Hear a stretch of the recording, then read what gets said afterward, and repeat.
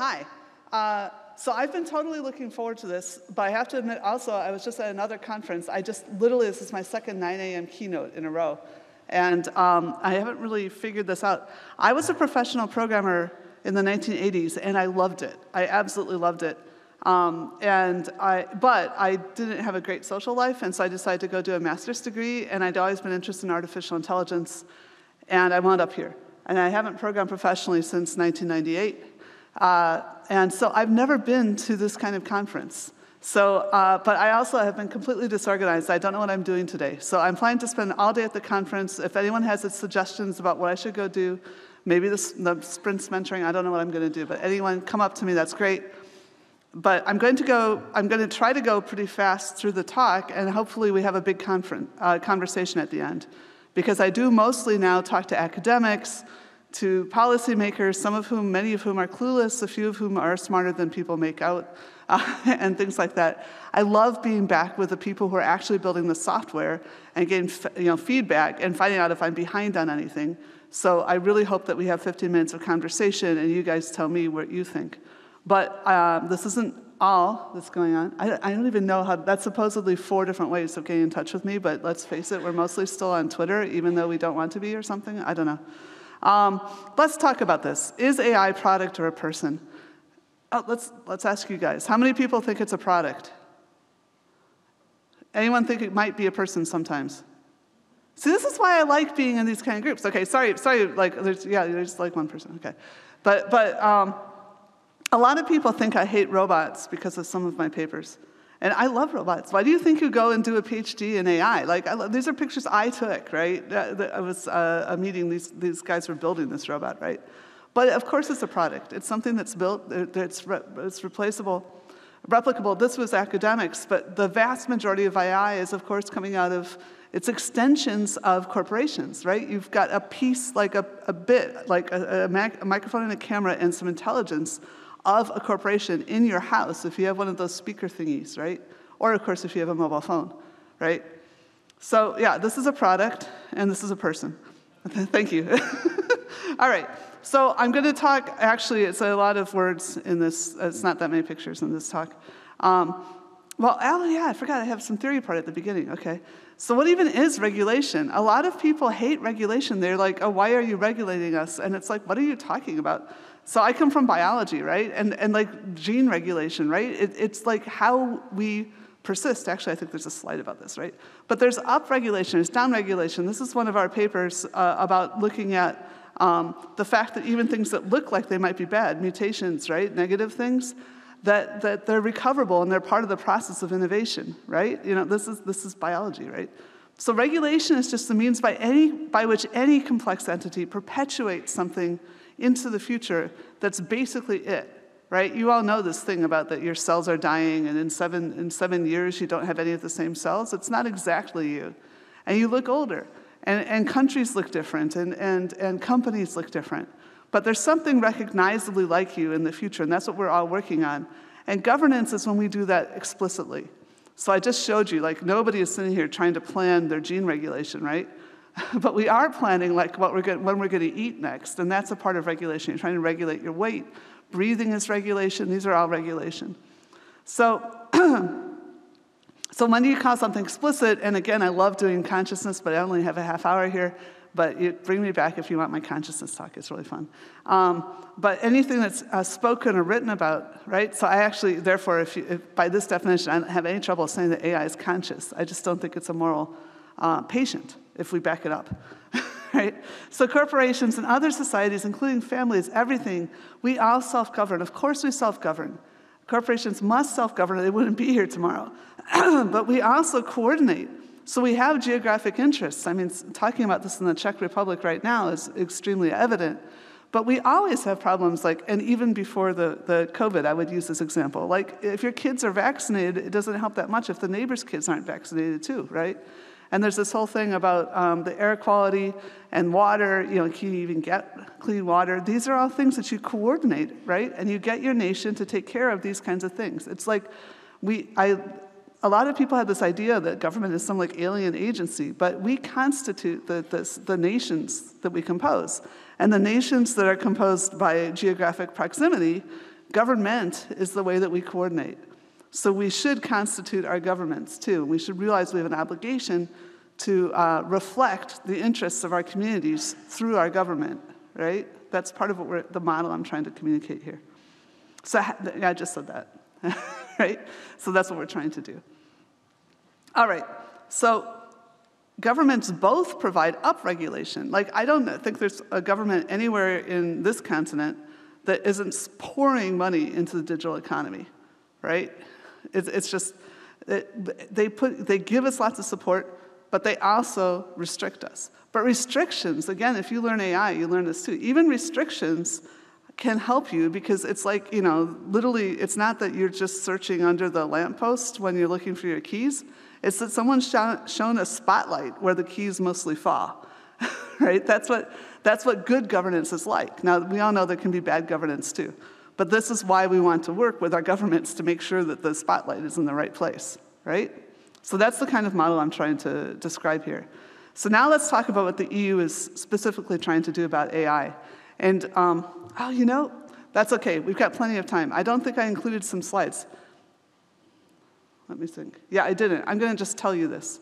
A lot of people think AI is only happening in China and in the US, and that's because these people made this sort of misinformation figure where they looked at the biggest companies, right? But a well-regulated economy doesn't allow really large companies that the governments can't control well, right? So if you we did a paper called Is There an AI Cold War?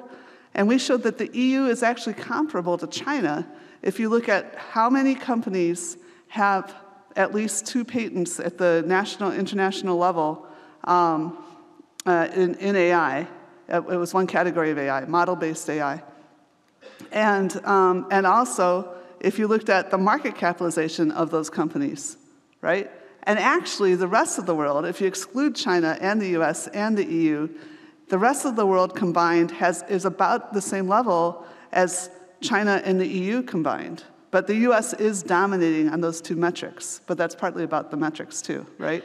But anyway, the point is, there's tons of AI in Europe, and a lot of it is, as you guys will know, is embedded in like conventional industries as well. It's not just that we have like big superstars, but there's, it's everywhere.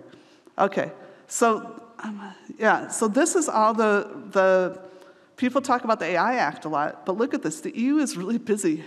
And again, I don't know if you guys know what we have here. It's like this incredibly lightweight bureaucracy. It's like one of the cheapest, for the amount of stuff it does, it's one of the cheapest bureaucracies in the world. Because it is that extra layer, so we have to pay for our governments too, and then we're paying this extra thing. But it's pretty smooth. So anyway, all of these things are the people, and I'm not going to talk about, I just sort of talked about, but in this talk I'm not going to talk that much about the Digital Markets Act, which is about basically this market dominance by small numbers of actors, mostly foreign. But the Digital Services Act I'm going to talk about, and the GDPR and the AI Act I'll talk a little bit about. And I could talk about liability if you guys want me to. And the other stuff I'm not even that involved in, the more financial end. All right, so the GDPR, like if you think about what is it, that when I came, so I don't know if you guys know, I'm an American, and then I moved to Britain because it was cool. But then when I was in the EU, in the UK, in the EU, I figured out that the EU was really cool too. And so I took a British passport specifically to have an EU passport, right? It was in 2007, but anyway. So when I was and again, we're regulating AI in the EU. We're not regulating it very well in the UK or the US, although they're kind of starting, right? But when I thought about what do we need to do, I mean, I was trying to figure out about Google since I did a PhD at MIT, and a lot of my friends were in Google, and I was interacting with them, and and I was just like, what is this new entity? I didn't learn about this in high school civics. And also I think that about like the Red Cross and these various NGOs like this, EuroPython, right? What is this new community? But anyway, Google had a lot of power, and it became evident that the government was looking at that, and I'll show a slide about that later. But anyway, a lot of the things I was worried about are in the General Data Protection Regulation, which we've had as a law now for like 5 years, right? So making sure that there's valid consent, we all know that's, in fact, I hope you know that that's been gamed. It's supposed to be in the law that it's just as easy to reject as to accept, and that should be on the first screen. But also, the Parliament, they anticipated that not that much software would pop up those windows. So a lot of people are popping up those windows, like, why do they even need to keep personal data, right? The idea was that, like, don't do that, right? But a lot of the big corporations were deliberately trying to make the EU look bad by making it really annoying, having these really crappy windows, right? But anyway, the transparency requirements, the fact that you can correct data that's wrong about you, which actually we can have an interesting discussion about that. That's one of the things I'm not crazy about. I like correction, but I don't like the deletion. Because you need to know why you think something, right? It's your externalized mind, so I'd rather have the corrections labeled there. But anyway, data portability, and of course, the automated processing. That's like one of the fundamental things. If somebody decided something about you using a machine, you need to be able to see why, and you need to be able to contest it, right? Okay. So the Digital Services Act is really super interesting, too. I don't know if anyone, who here has like worried about the Digital Services Act? Like, no one. Oh my gosh, you guys. So the whole point here is that, yeah, we want a safe, predictable, trusted online environment, and so we have to defend our users' rights. So it's basically about three things, which again are the main threats of AI, if you think about how societies are being manipulated, which are these stupid recommender systems, right? Sorry, how many people work on recommender systems? Okay, sorry. But I personally, I think that, like, you know, Twitter and Facebook both started going south when they took away your capacity to just see the people that you were curating, the people you followed, right? And now it's like, it's pretty random. Anyway, so it's not random, that would be better.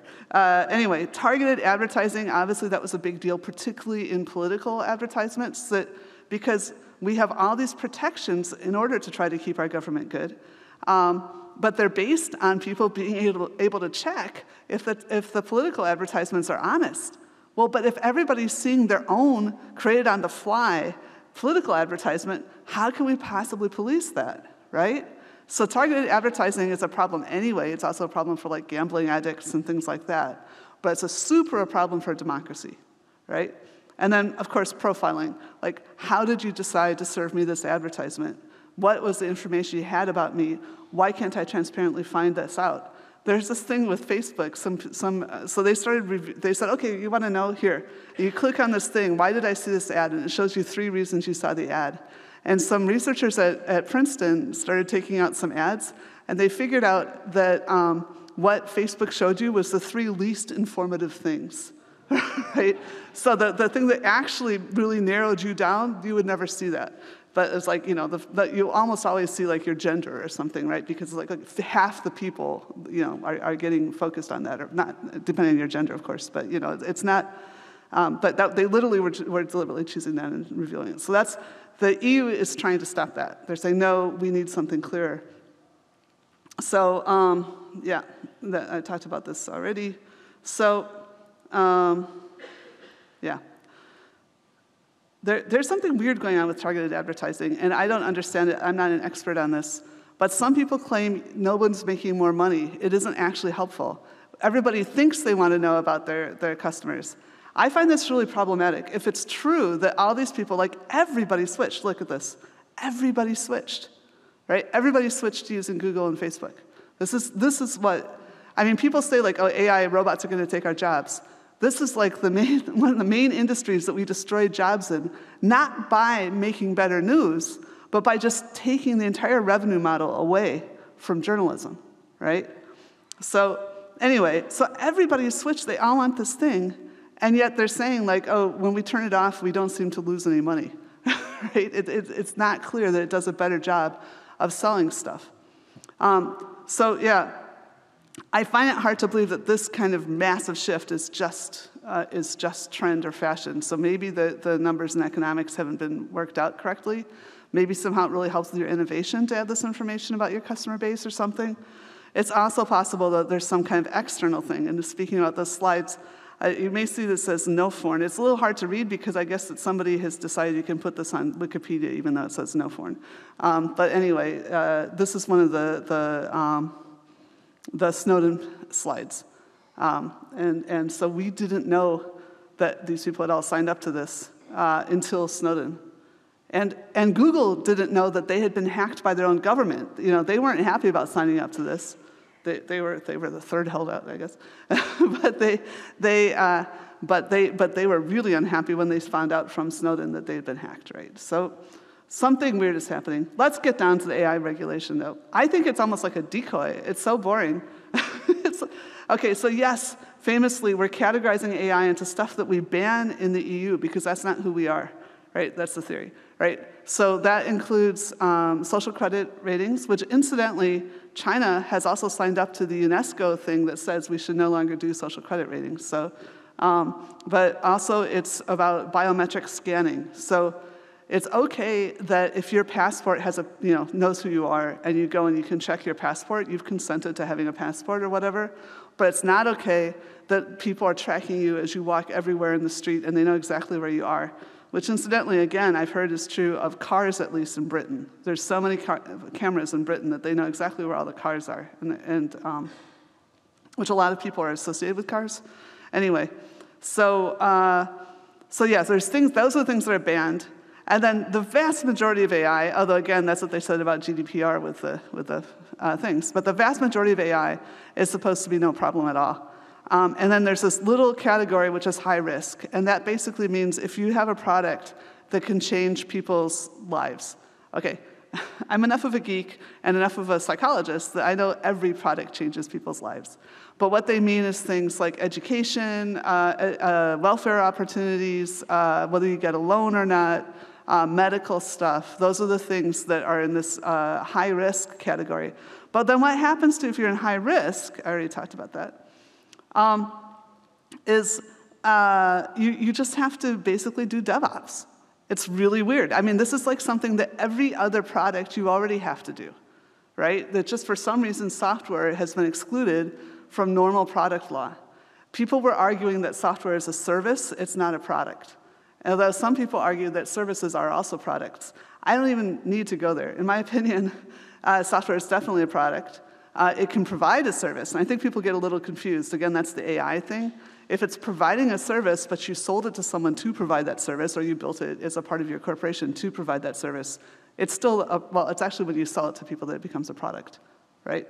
So anyway, people don't like the idea that software is a product, partly because it's so agile, right? That the libraries change out of under you, and they're saying, how could you have a product where, what if you were building a bridge and you had concrete that collapsed? And you said, well, this isn't a product because the concrete collapses all the time, right? No, you can't use that kind of concrete, right? We're in a situation where building a lot of software now is essential infrastructure, right? That's why people are trying to figure out how to hack it, right? You can't run a city anymore without software. So you can't build it, the concrete, the libraries have to be something that even if somebody does something really weird and something goes away, the city doesn't fall over, right? Does that make sense? Okay, I hope so. So yeah, a lot of people, the EU said compliance is going to cost nothing because you guys already keep these records, right? And then some American think tank that hates the EU said it's going to cost every company, especially the little ones, $2 million a year. And so a colleague of mine, she's actually Mary Hatia, she's super cool, and she is Finnish too, so it took me a long time to pronounce her name. But she really did most of the work, but we went through all the stuff, and she had a lot of experience in SMEs and also a little bit in consultancies or whatever. And it came out to somewhere between 80 and 200,000, depending on the kind of company that you're running. So compliance costs. If you're not used to doing compliance, then obviously this is a new thing that goes into your bottom line, right? But I was just at another conference kind of like this one, only it wasn't pure programmers. It was something called EuroChatbot. And a lot of the people there work for things like banks. It turns out that a lot of the people with NLP, they're trying to reach out to people to help them figure out things like servicing their debts, taking care of their health care. There was a lot of NGOs that are trying to help people, connect into welfare services, whatever. Anyway, if you're in a normal company, like a bank, you already have, or you're doing a financial, there's a guy in an SME, he said, I have 40 people working for me. Every year, I personally do the compliance. It takes me 2 weeks. it usually improves my business when I go and I rethink about that, which is, again, that's good governance. If the stuff that you're doing compliance on is actually helping you think about how to do your business better.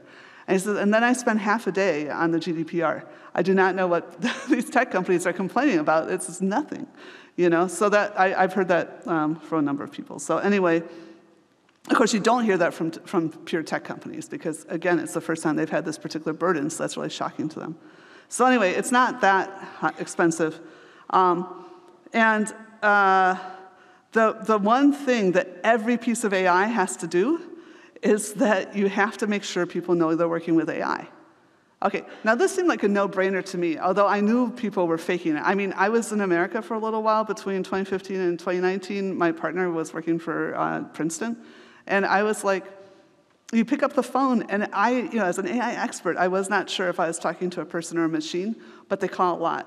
And so I started hanging up the phone on things that might have been people, right? And it was just wrong, So anyway, this is a part of the AI Act, and the EuroChat people freaked out. Nobody had told them, and it turned out that it's hard to say if you're talking to a person or a machine, because what's going on is there's real humans, and they're sort of orchestrating a lot of sort of bot-like things, problem solvers for a particular context. So you think you recognize, oh, this person's having this problem with their password or something, and then you shunt that bot to them.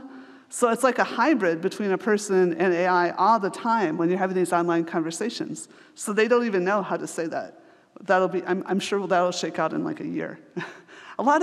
We're all geeks, right? We want things to be binary. We're like, oh, is this going to work? Is it not going to work? A lot of things in the law, it's just like, just give it a minute. We'll figure it out. Lawyers are actually really easy to talk to. They're surprisingly like hackers, right? They make things work. They're like people who really get stuff done. So anyway, but it is an interesting problem we're going to have. I would have preferred, a lot of people say famously the AI Act is proportionate, risk-based. And that was supposed to be, speaking of binary, that was supposed to be a continuum. But unfortunately, the more conservative wings, apparently, I've heard 2 stories about this, insisted that there were these levels, right? And as I've just told you, there's actually like 4 levels. The no problem is 2 levels. But I think that for the rest of us who are not necessarily classified as high risk, it would still make sense for us to sort of partially comply, because again, it's just DevOps with some of the requirements, these reporting requirements, and just think about them. So again, you guys are programmers, so I could probably go through this part much faster. A lot of people. This is one of my famous bugs. So I was one of the people in 2017 that published that paper that showed that AI is racist and sexist if you use machine learning. And it's exactly as racist and sexist as the people whose data you've processed, because that's the whole point. You're learning what they do, and what they say, not what they think they say, but what they actually do. Okay, so what this is, I don't know, this is Finnish again, but it's not my friend I've just mentioned, it's somebody I don't know from the internet. But in our paper, Eileen Kaliskan did this with Turkish. So Turkish and Finnish, both, he and she is the same word. Okay, so in Finnish it's hän. And the point is that how it got translated into English depended on the rest of the sentence. All right, so this is just a standard thing you can do. You can play around with this with Google Translate yourself. Okay, so it isn't that Google Translate itself is sexist. It's that it just is more frequent to see she next to laundry than to see he next to laundry, right? It's just showing you the probabilities. That's the way the language is in English. Okay, there may be some countries where men do most of the laundry, and then it would be he in that language. Okay, so anyway, people are very upset about this, and they want to fix it. And so what they wanted, and this was, that's that paper I just told you about, right? Yeah. So, geez, I can't remember my own talk. I'm sorry. First, I want to point out what I just said.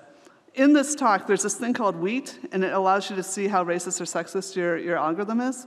But there's this other thing called we fat. So wheat was the word embedding association test, and I forget what the F even is for this, but but you take your rating of how well associated a word is with being very male or female or various races or whatever your axis is. You put that on the y-axis there, and then you look at actual data. So these dots here, the left is the thing that was producing all these sexist comments. The bottom is the labor statistics or the census about who has names. So these dots are like the first names, English first names like Alex and Chris. And you're saying like how many of these people are male and how many of these people are female. And then the dots over there are the names of jobs. And unfortunately, some jobs had 2 words. So if it was like domestic engineer, we just have engineer there. So that's probably there's kind of the noise. These are huge correlations. I mean, this is with the 1990 census. It was the last US census that had the information about the first names in it, right? So that was the closest we could do. And notice this is the English language web. I was just at a meeting where people were freaking out that the English is so dominated by American experience. You know, this is, if you're using these chatbots, they're going to start biasing your society to be more like America, right? You're using the English ones, right? Because this is it's all reflecting the norms of our experience because there's a lot of American text. Anyway, so enough about that. I already sort of said that.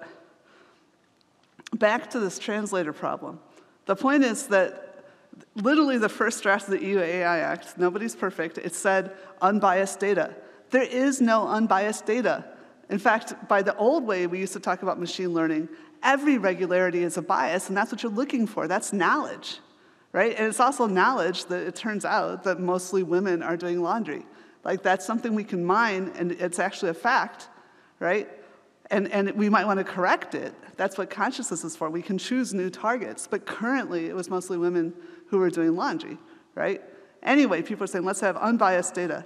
If we just use a simple, transparent, easily auditable algorithm, then we are going to get this stereotyped output that replicates our lived experience, all right? But we can choose, if we want to, what a fair output looks like. Now, this is super hard. Again, you think fairness is easy? No. Like, say you want to have, again, not just to choose gender. If you want to have the equal number of men and women in some kind of position, and then you have to make a decision. If that's what you want, and you don't have the same kinds of test scores, you're using tests, then you have to change the opportunity. So it's harder for either the men or the women, depending on which ones are currently dominating, to get in.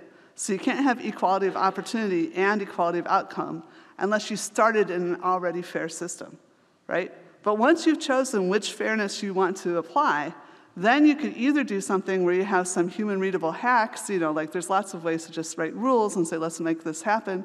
Like, when you're doing text prediction and you choose not to express bad words, that's very easy to read. Or if you're going to do something complicated and you want to, then have a second step of the algorithm. Now, I used to think that, so I wrote this paper and we said, we think it's really important to have this compartmentalized. And yet almost everybody who cites that was all trying to warp, distort, as if they could choose all the isms, the original learning thing. And I was really worried the reason they were doing that was because if they could get rid of the sexism, they could also make you more likely to go to the people who are their advertisers or whatever, things like that. So I thought that they were just being mean, bad. They're just trying to hide things.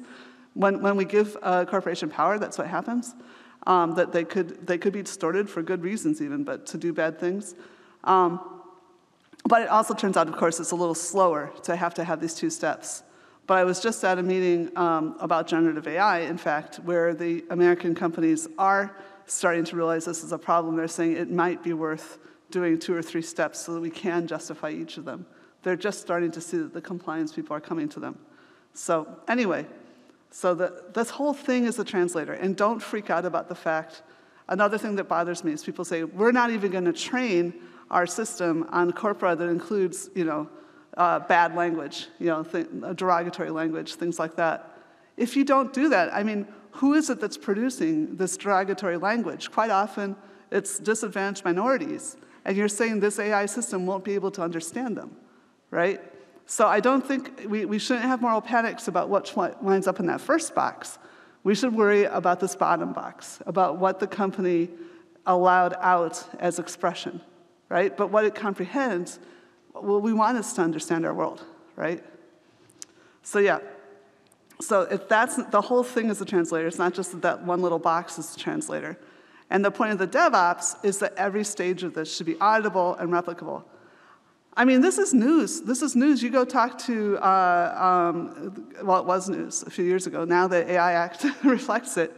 That, because Microsoft and people were used to helicopter into meetings, like policy meetings, and say, you're going to lose deep learning if you start trying to regulate because we can't explain what each of the weights does. Nobody goes into a bank and says, tell me what all the synapses are doing in each person that works for your bank. Right? That is not the question.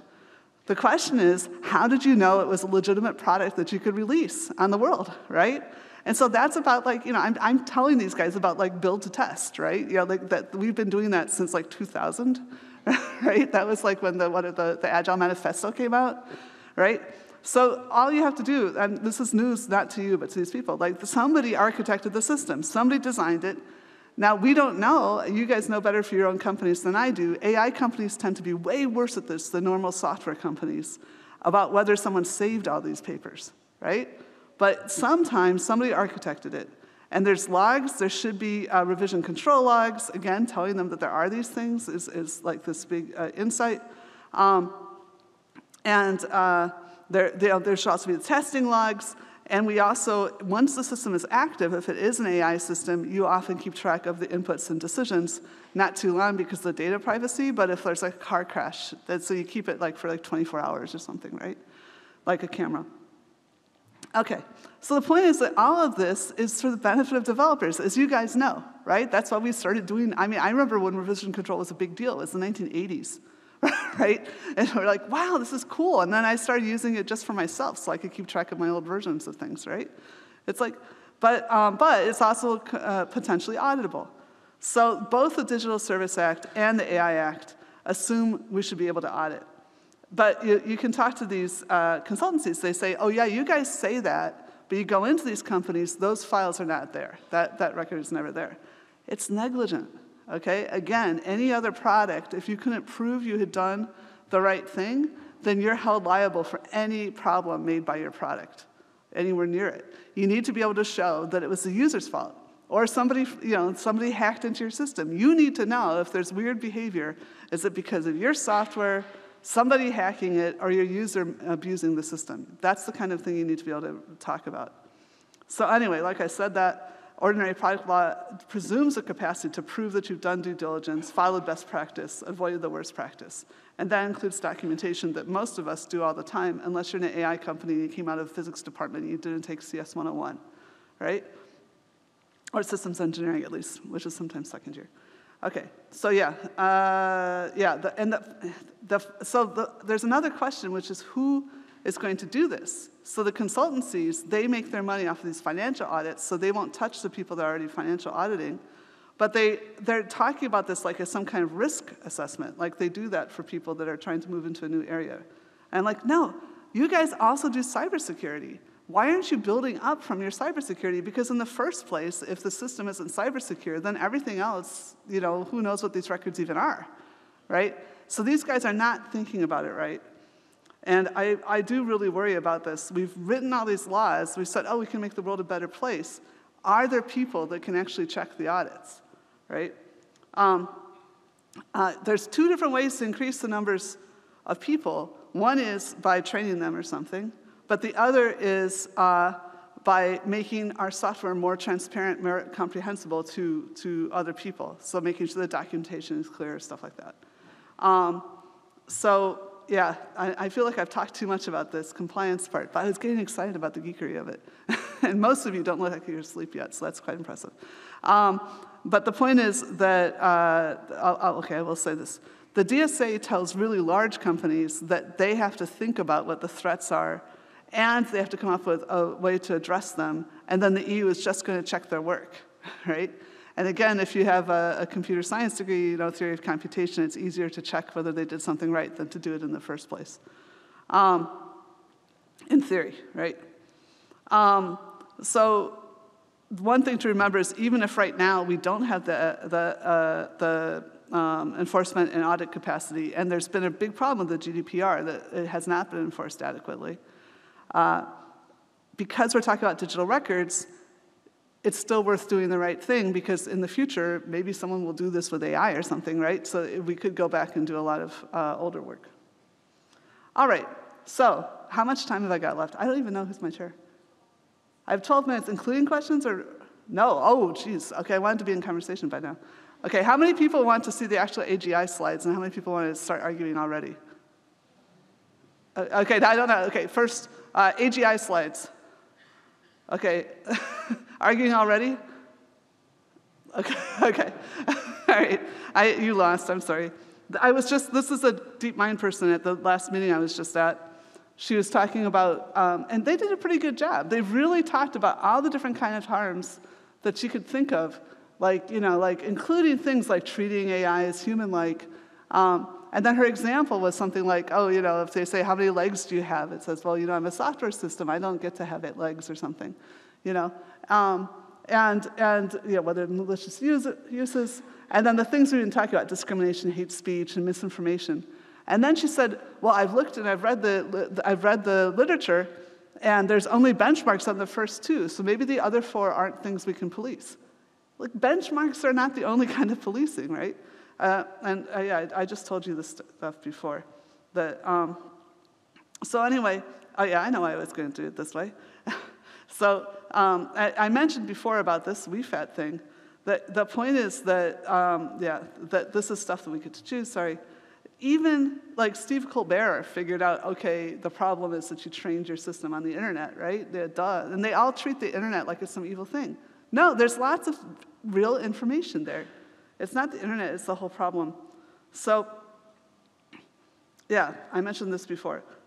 Even if we're only worried about biases, that they could come from negligent engineering practices, adversarial assaults on the system, deliberate engineering. You could have one person in the company that's deliberately trying to disadvantage somebody else. It could be the design. There's this thing in Idaho about that, a new government comes in and they don't like putting a lot of money into welfare, and so they just say, okay, we're going to use a machine learning system that gives less money for disability, right?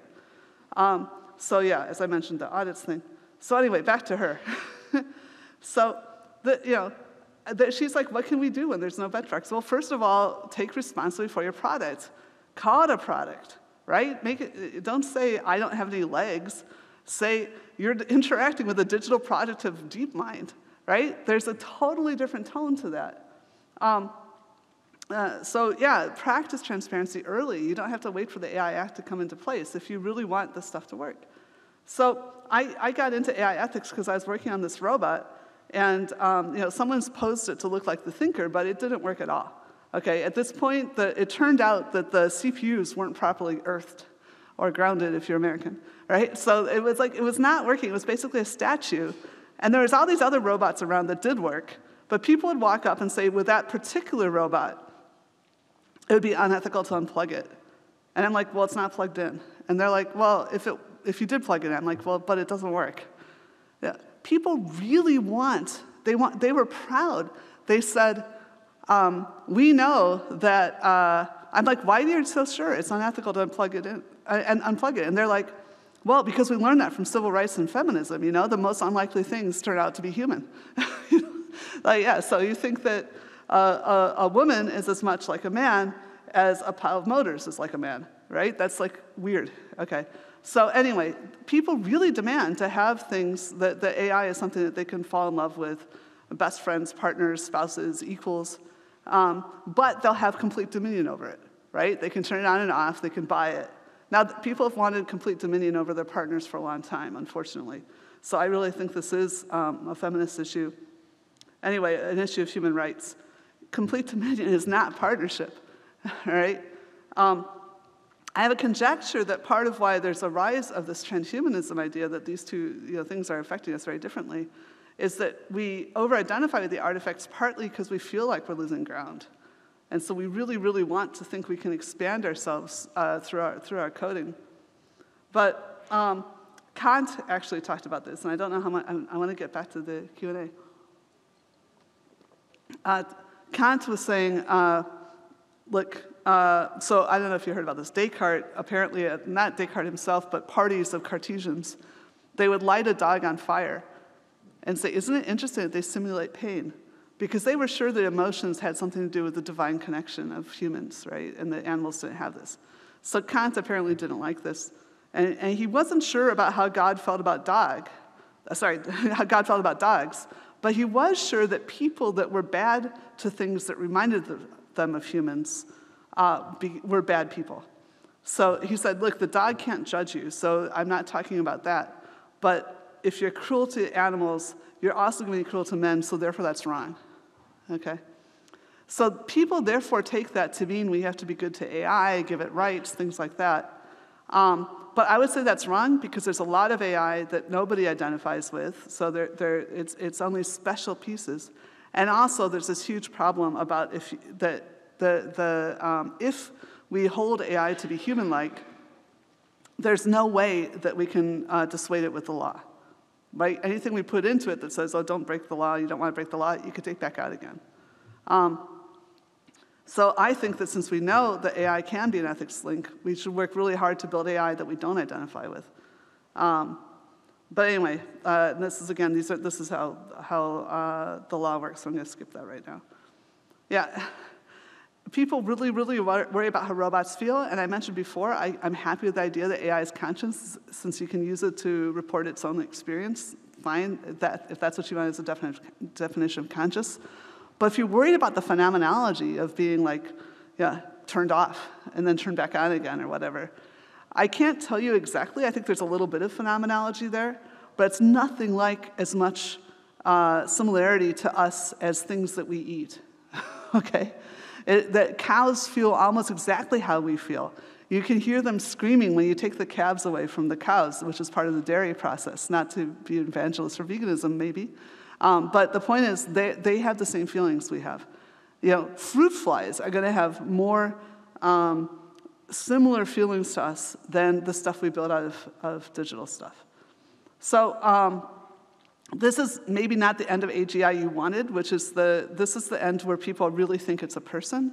The other end where it's a thing that's taking over the entire world or whatever, that's what I was talking about before when I was talking about governments and companies, about how do we keep control of both of those. And then finally, this thing about superintelligence, learning how to learn, that's us. For 10,000 years, we've been taking over the world. And that's why we have a climate crisis right now. But we are learning to learn. And so that's what I hope we're doing here. So I've talked about all the pieces I wanted to talk about. AI is an ordinary product, and we ought to make it auditable.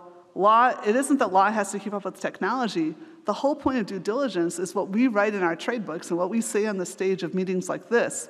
That becomes due diligence. That becomes the state of the art, right? So we get to keep making this stuff better, and law just says that one company doesn't get to ignore what every other company has decided is a good way to maintain a stable sector. Okay. So, and especially, and I find this, again, at the Euro chatbots, people were looking forward to the AI Act because they were the people that were selling natural language, parts, components into software. They thought, we can now also sell in the way that we audit our systems as one of the services that we provide people who buy our software. So it plugs into the AI Act, into the audits. So I hope you feel the same way. AGI isn't a threat, it's a category error. Negligence and abuse of power are the threats. And I said the treats. Oh my God, I can't believe I said that. Sorry, the threats. Okay. All right, so AI is our product. And I should go back to the picture. I'm sorry, I forgot to go back to the picture. I love this picture. There. This is Godzilla versus the smog monster. Sorry about that. I forgot to change the last slide. Yeah.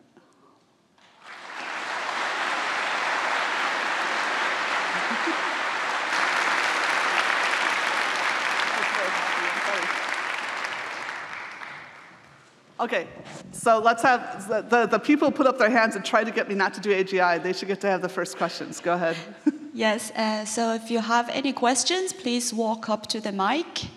And we still have about 2 minutes to have some questions. Sorry about that. Oh, thanks for the great talk. I'm glad it's good. Okay. I was just thinking, as developers, I think we're pretty prone to think of law and regulation sort of as source code, where humans are the interpreters instead of computers. Mm-hmm. And while with source code, when it grows in complexity over time, we at some point have to refactor it and reduce the complexity. And while sitting on the sidelines and watching all this regulation coming in place, it feels like it's sort of an append-only operation. It grows in complexity over time, and I'm just wondering, when is this growth process ever going to stop? Is there built-in any sort of incentives in the system of regulations to reduce complexity when it comes to AGI regulations and such? Okay. I'll answer most of that question without the AGI part, just because it'll be a little more expedient and there's some people behind you. Yeah. Yes, there's a lot of stuff for that. So for example, if you read the original white paper, so you didn't have to sit on the sidelines. There was like all this consultations, and there was this white paper, and like 40% of the white paper is like, oh my God, liability, there's this new entity, what are we going to do? There's no new entity. There's the corporations that produce the product, there's the deployers who are selling the product, and there's the end users. And those are the three people that can be liable. And so at the end of the day, the commission decided, okay, we're going to update our product liability and put like 2 lines into that, and we're going to strip all this crap out about liability from the AI Act. So people do refactoring in the law too. It's a slow process, but you want it to be slow because you need to be able to plan your company. So that's why it's deliberately kind of a damped process, and we're kind of running under it. But it isn't like we only get more and more law. There is older laws get thrown out and updated. But again, it depends on your country. But the EU is pretty good about this. And again, one of the things that's controversial, of course, is that sometimes we're stripping out national stuff for things that we've signed up to. But yeah, laws are replaced with each other in that process. It is remarkably similar to software. Thanks again. Sure. Unfortunately, we have run out of the official time for questions, but I'm sure Professor Joanna would like to hang about here, and then we can chat about all the questions in the hallway track. Should we do, so this is the coffee break now? Yes. Okay, so do you want to let the guy at the microphone ask a question and then a coffee break? Or no, we have to go to the coffee break for the coffee break? No, we could just hang about here and chat. I'm sorry, I will stay here. Everybody wants to talk to me, and please tell me what would be cool to do the rest of the day too. Yes. So. But let's give a huge round of applause to them. Thank you.